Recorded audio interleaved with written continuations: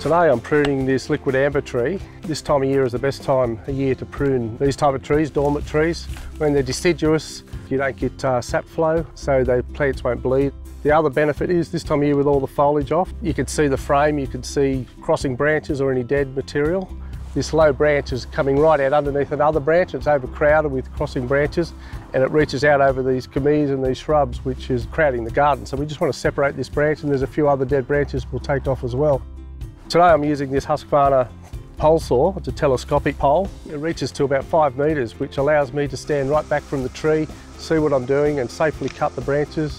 What I like to do is start right out at the end and just cut small amounts at a time so it doesn't injure myself as it falls and I can stand away or damage too many shrubs.